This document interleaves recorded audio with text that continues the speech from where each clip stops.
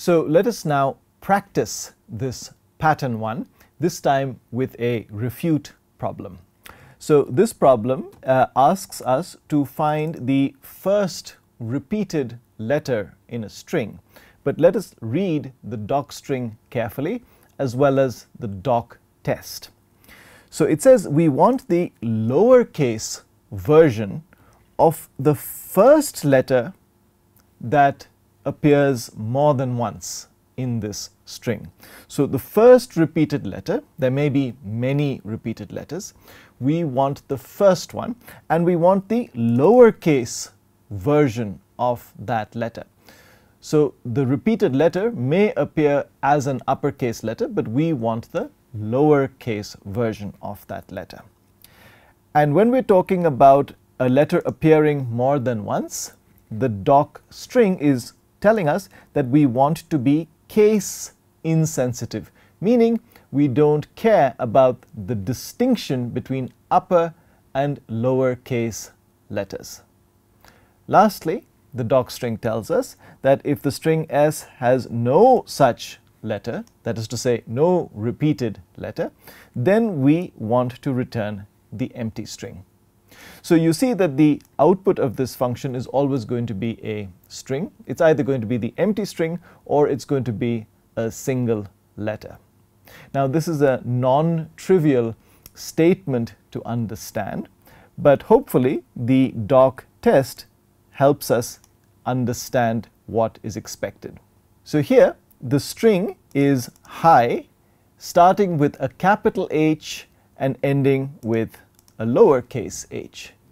And since the first repeated letter, or indeed the only repeated letter, is H, and remember we don't care about the distinction between uppercase H and lowercase h, and we want to return the lowercase version of this repeated letter, therefore the expected answer is little h.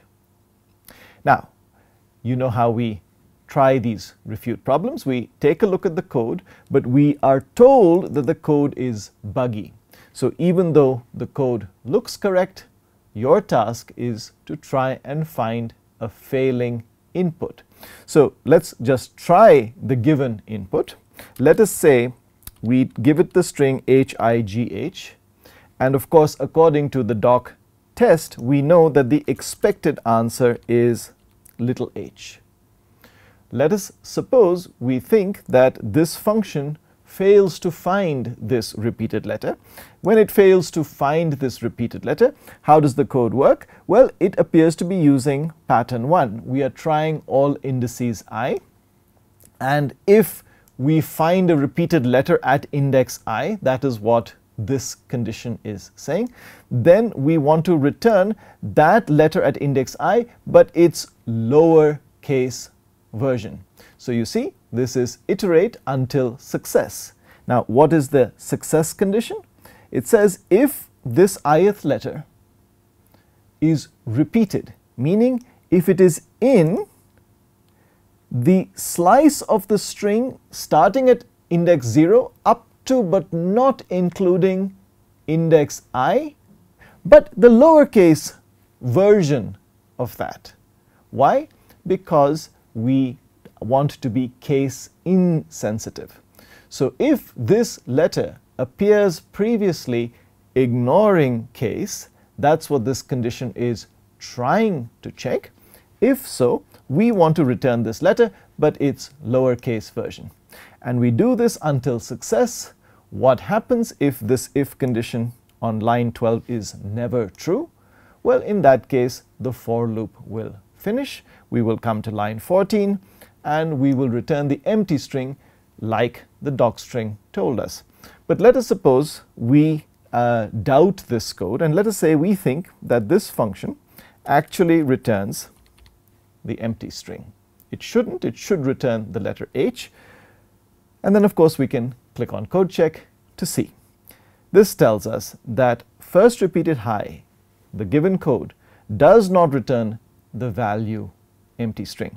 In fact, on this input, the given code is correct. It does return little h. in which case the feedback is telling us that on this input, for this input string S, the code is actually correct. We have not found a counterexample. So go ahead and see if you can find a counterexample.